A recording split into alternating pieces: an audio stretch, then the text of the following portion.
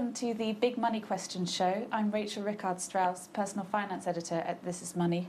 This week, it's about how to make yourself wealthier.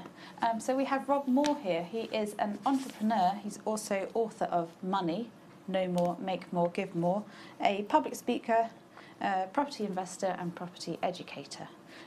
So we're going to ask Rob, first of all, how do you get the money that you want? How do you get the money that you need to live the life that you want? So I think first off you need to understand how much that is. And I think a lot of people get confused because they underestimate their expenses. They don't realise that inflation will halve the value of your money every 14 or 15 years. So every 14 or 15 years you need to double the capital and the income that you might need. Of course, school fees and irregular expenses and all of these things that seem to hit us from everywhere at the moment, people don't factor in. So, you might want to look at what your total overheads are. You might want to double them or triple them to factor in all of these disruptions to our bank accounts and our finances. And then make a plan to increase that revenue, whether you're going to progress through your career and get pay rises and promotions, or whether you're going to start up your own enterprise, or whether you're going to go into Bitcoin at the moment, or whatever it might be. So it's about having a specific plan and then going for the job or the career or the startup business or the scale-up business that can make that amount of income. And then of course you've got to factor in your tax revenues and what they will be. You can't master what you don't measure, and I think there are a lot of people that they don't even know what they're worth. They don't know what their total overheads are. I think it's really important to have your own personal net worth statement. Now, when I started mine 11 years ago, it was negative. But you've got to start somewhere. It's better to know what it is, even if it's bad. And I like to review that every 6 months and then set a target for the next 6 months of where I want to be. Okay, so you work out how much you're going to need, and then you work out from that how you're going to get there. So how do you decide if it's going with your existing career, if it's finding a new one, if it's, going and doing setting up something yourself? Well, I think if you're in the career that you're in, you've got to look at, can I progress? So you've got to look at who's a level or 2 or 3 above you, if they are. Is someone in your next level of promotion 20 years older than you and they were promised to be on the board or be shareholders and they're not? Or are you in a disruptive business where there are lots of promotions? And if you don't see that you can't get there in your career, then maybe you've got to look at a more disruptive or forward-thinking business. Like there's a lot of fast-growing technology businesses at the moment. There's a lot of disruptive industries where you really can progress quickly. It doesn't just have to be Facebook and Google, but there are a lot like it. And then if you feel that you could do it quicker, or you could have bigger upside setting up your own business, which I did 11 years ago, then you've got to look at, okay, maybe I need to save a certain amount so I can pay myself for 6 months to 24 months, without earning a lot of money, and then go and start your second career. It's easier than ever now to have a second career because you can have an e-commerce business online. You can just run a business from your phone now. You don't have to actually quit your job. You can do it evenings and weekends. And sort of maybe have a 2 or 3 year plan to match your income for your job, and then maybe move across. So you work out, say your current income is that, and you want it to be that, and you need to work out how to bridge that gap. But it seems to me a lot of that must be about coming up with the idea. I mean, you're okay if your existing career is going to get you there in time, but if you look at it and you just think there's no way I'm going to get there doing what I do, then you need a pretty good idea, don't you? Well, I think that there are so many ideas out there that you don't really need to come up with it yourself. So for example, you could research on Google Trends and Facebook Trends, and find out, if you're a retailer, an online retailer, you find out what's trending to be sold and you sell that. If you're looking to start your own business, you look at what's trending. But aren't they going to be the areas that are most saturated already?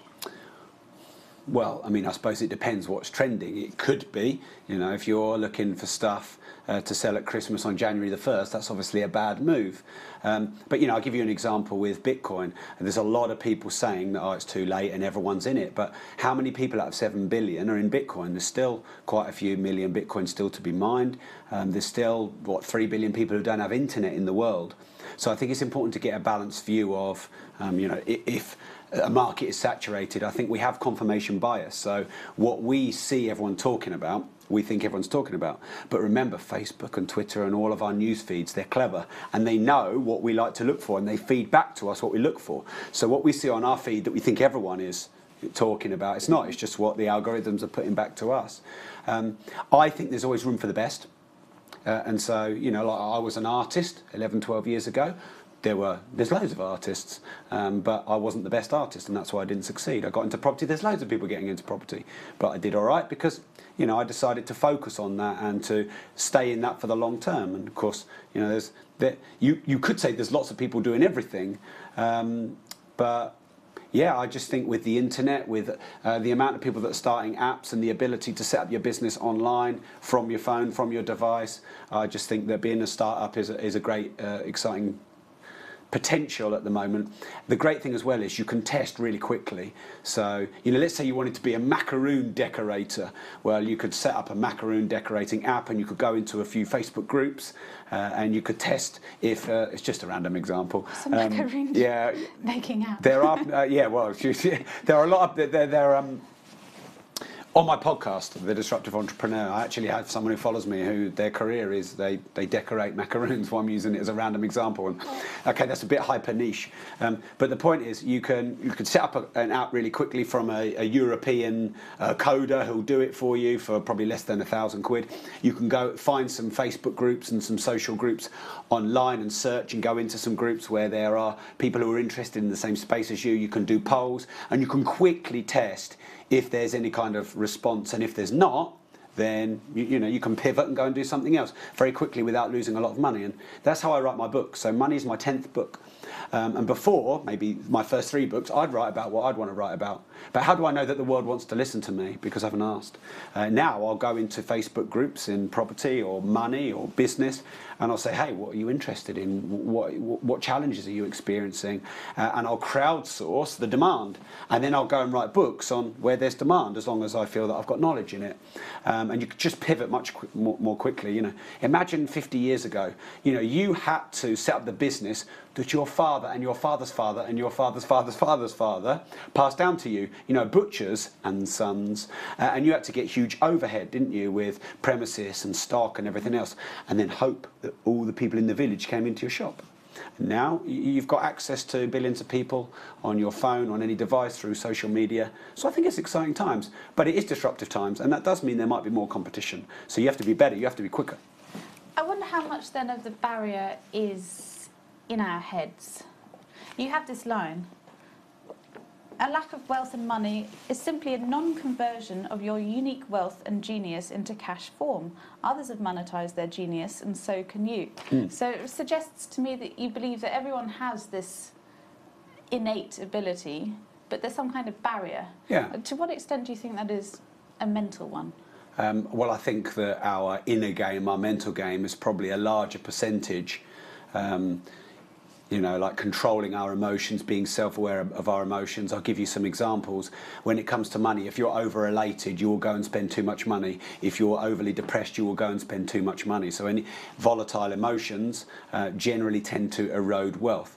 So what I mean by that statement is I believe we all have our own individual purpose, our own individual values and uniqueness. Now, what wealthy people have done is converted their skills and talents, snooker player, author, entrepreneur, whatever. I mean, there's 15 million millionaires, so it's not like there's a lack of them. They've converted what they do into monetary form. Everybody else just hasn't yet, whether it's still a hobby or they just haven't worked out how to solve a problem that the world needs. And there's all sorts of weird and wonderful things. You remember the slinky, the thing that used to go down the stairs like that, sold tens, maybe hundreds of millions worth of products, just a slinky. Post-it note, just such a simple thing. I mean, it didn't solve a problem. There clearly was a demand there. You can crowdsource the need. So then how? Do you know people are selling crypto kitties at the moment? They've got their own. One of them sold for I think £150,000. Your own unique kitty that you buy in cryptocurrency. So, a need and a problem doesn't have to be, a third world famine or disease. It can just be what people want to entertain themselves with. Netflix solve a problem, don't they? It's only $5.99 a month, but millions and millions and millions of people I like to binge watch on Netflix. So, the problem can be information. It can be, health and well-being. It can just be entertainment. Mm-hmm. Tell us a bit about your story, because you've gone through this journey yourself. Yeah, so my dad was an entrepreneur. You could call him the hustler, as the Americans say, and he kind of went wealthy, bust, wealthy, bust. He had a bit of an emotional journey. He bought pubs and hotels. He had lots in Mildenhall, Lakenheath, and then when the Gulf War happened, everyone just left, and so did all of his customers. And so I always followed him around. I loved, looked up to my dad, loved being around him, and so I always wanted to be like him, an entrepreneur. But then when I went to school and then university, I kind of lost my way. I didn't really know what I wanted to do with my life, and I got myself in a lot of debt through university, and then trying to be an artist and trying to sell my art, but not doing very well because I could paint but I couldn't sell because I was scared of the salesy part. So I just used to paint more to try and solve that problem, but I wasn't getting out to the galleries. I couldn't take the rejection from showing my art. And then I got into property, and I kind of stumbled into property because a gallery owner who was hanging my art said, hey, you should go to this property event and you should just be open-minded to get into property. And this was 2005, so I did. My dad helped me buy my first house, and then I met a JV partner, a business partner, who funded the next 20 for us, and then we recycled their deposits, and then we funded the next 30. And I went from 1 to about 720 properties that I own, manage. And then once we'd kind of built enough of a portfolio, I thought, okay, now I can start expressing my creativity in other ways, such as writing books and teaching other people how to invest in property and set up businesses, and through my podcasts and the various books that I've written. And I think I unleashed, if you like, my latent wealth that was always in me when I was an artist, because I was actually really excited. Art, as much as I liked art, I didn't want to do the commercial side of it. But property is great because it solves a problem, because it houses people, and it seems to go up in value a lot. Mm-hmm. You are a keen advocate of finding good mentors and surrounding yourself with the types of people who you aspire to be as well. And you also, as you say, have this podcast where you interview entrepreneurs. So I wonder, have you gleaned from that some sort of tricks, some tips that you could share with us of things that people who are already successful do, habits, tricks, how the commonalities that you found among people? Sure. Okay. So a lot of people say, don't they, that it's good to learn from your mistakes. I say that could be pretty dumb. I mean, would you like to learn about going bust by going bust? Probably not. What about learning from the mistakes of other people who've been there and done it? Vicariously learning from their mistakes and not your own. And that's the view I've taken for the last 11 years, and it's served me well. So I'm fortunate to be mentored by a lot of smart people, some billionaires, some people who are quite famous, some people who wouldn't want to be named. And then I became a mentor myself and passed that information on. So, hey, look, we could sit here all day and talk about what I've gleaned. So if I could just summarise a few points. Number one would be that the most successful people on the planet who've grown vast wealth understand that money is not all the emotions that we project upon it.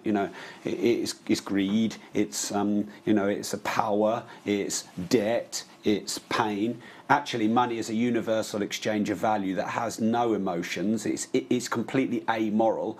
It's simply a way that you and I exchange value between each other. You produce something with your heart, soul and passion. I'm interested in it. I want to have some of that heart, soul and passion in the form of a solution or a product, and I exchange the amount of paper money that I believe it's worth. And that paper money is storing my passion and enthusiasm that I put into it as a property investor or an author, and we're just passing that around the world. And so therefore, if you want more money, you need to increase the value that you give to the world. Generally speaking, the people who are wealthy produce, whether it's post-it notes or serving the third world and getting rid of debt, or computers or iPhones. Vast production creates vast wealth, and consumers tend to be the ones who remained relatively poor, i.e. they don't produce but they consume. So understand what money really is, which is why I wrote this book. If you want to increase your wealth, you need to increase the value first. I hire maybe I've got about 75 staff in the office, about 150 out of the office. And the amount of times people have sat in front of me and said, hey Rob, I want a pay rise because I've got to pay my car loan and my mortgage is a bit high and all that. They don't understand that they're not producing value by asking me for a pay rise. They're saying that they want to consume more from me. But if they came to me with a little spreadsheet and said, hey Rob, in the last year I've made this much money for you in the career, I propose a pay rise of 20% of the 100% increase in value and revenue I'm going to generate for the business. What do you think? Now I'm going to shake my hands on that because they're showing me how they can create value. So, and it's easier than ever because you just go into communities, Facebook groups, follow influencers on Twitter, and you ask people what it is that they want and need, and you give it to them. Okay, so it's understanding what money is, yeah, and producing, yeah, and creating the one that value. I particularly enjoyed that you mentioned as well is when you read these articles of what highly successful people have in common, they all get up at 5:30 in the morning. You say that's not necessarily essential, although it's hard to tell really the cause and effect there, whether you can make yourself successful by getting up at 5:30 in the morning, or successful people are inherently early birds. But anyway, either way, you say not necessarily necessary. No, exactly. And now when I first started studying entrepreneurs, all the famous entrepreneurs at the time, and they're quite polarising people like Maggie Thatcher and Donald Trump and all this lot, they're up at like 4 a.m. and they seem to sleep 4 hours a day. So for my first couple of years hustling as an entrepreneur, I was trying to get up earlier and earlier and earlier and earlier and earlier because I thought that's what you had to do, and you end up burning yourself out. So actually, it's not about being in the 4 a.m. club or the 3 a.m. club and posting it on Facebook. It's more about what times of the day are you the most productive. Now, the majority of the world, they get up at 7:30 and they go to work and they go to bed 10:30, 11 at night or whatever. Entrepreneurs tend to get up earlier because they're working for themselves and they can see the direct input from their output. But actually, I think we all have different seasons in our day and in our body. I actually get up at about 5 in the morning, but I have to go to bed at about 8:30, 9 to maintain that over a period of time. So I think that you shouldn't think that you have to get up earlier and earlier and earlier. The book I wrote before Money is called Life Leverage, and I talked about how to be smarter with your time, how to leverage. Because, I was brought up by a hard-working northern man, and basically the only way he and most of, the generation above me, my parents and their parents, the only way they knew how to be successful is hard graft. Hard graft. But with apps and technology and the internet and social media now, it's actually you want to work smarter, not harder. Anyone can have a VA, an online PA. You can earn 20 grand a year and have your own PA that's online that manages all your social media. And one of my friends who works up really high in Santander, he invests a lot into Funding Circle. A lot, and he got a European coder to write him this sort of like very advanced deal analyzer to analyse all these deals, and it cost him less than £1,000 to automate his investing into crowdfunding, and he was consistently making 12% when everyone else was making 6%. Just some random coder. So it's like you've got to work smart as well as hard, because we can all work hard for a year or 5 years. We were talking about people commuting, weren't we, before we started? Can you work hard for 30 years? What about if you've got kids? What about if you want balance in your life? And I think, this just hustle and hard graft, it's only one side of the equation. I've got young kids. I want to spend a lot of time with them. And so I think maintaining some balance and performing some leverage, getting other... Richard Branson has 5 PAs, so he's not just working hard. I think that's important too. Okay. I want to ask you finally, you mentioned a moment ago learning from other people's mistakes and the value of that. I wonder if there's one mistake that you've made that other people could learn from. What might that be? There's many mistakes that I've made, and I think that the upside of the mistakes I make is that I try things. I did crash my Ferrari into the News International building. It was in the sun, so that was probably a mistake I would say don't make. I'd had it for 5 days. I think in property and in podcasting and maybe in Bitcoin and maybe in general business, I think the opportunity was there for me maybe between 1 and 3 years before I got in. So I think maybe I was a bit slow to see an opportunity. And I think that was because I was worried about the failure. I was worried about what other people would say. I was worried about if it didn't work and I might publicly look stupid for, you know, losing money or not making it work in business. And so what other people think about you and your perceived public failure, I think, is probably the biggest thing that will hold you back. And one of my good friends is Gerald Ratner, and of course, you know, he had a real public humiliation, and it left him 7 years in the wilderness. He's someone I interview on my podcast.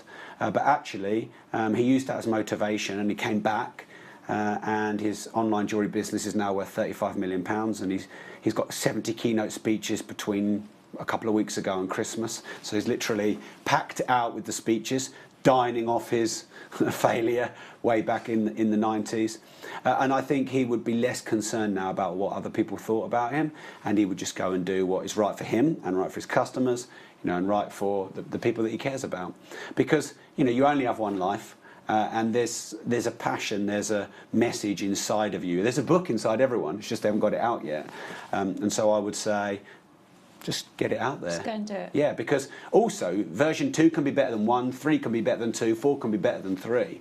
So one of my property books is the 5th edition. The first edition, if I'm quite frankly looking back at it, wasn't very good. But the 5th edition is better. The 6th edition would be better again. So you can always try this thing, and if it's not the best, you can just improve it over time. Okay, so that seems to be the key message. Just get started. Fix it later if you need to. Don't worry about what people think necessarily. Yeah, well, they have words for it in tech. Iteration, just pivots. There's all these fancy tech words for it. Yeah. Get your thing out there, try it, scale it up as it gets better. Cool. Thank you so much for talking us through that and your tips. And thank you for joining us for the big money questions. Thank you, Rachel.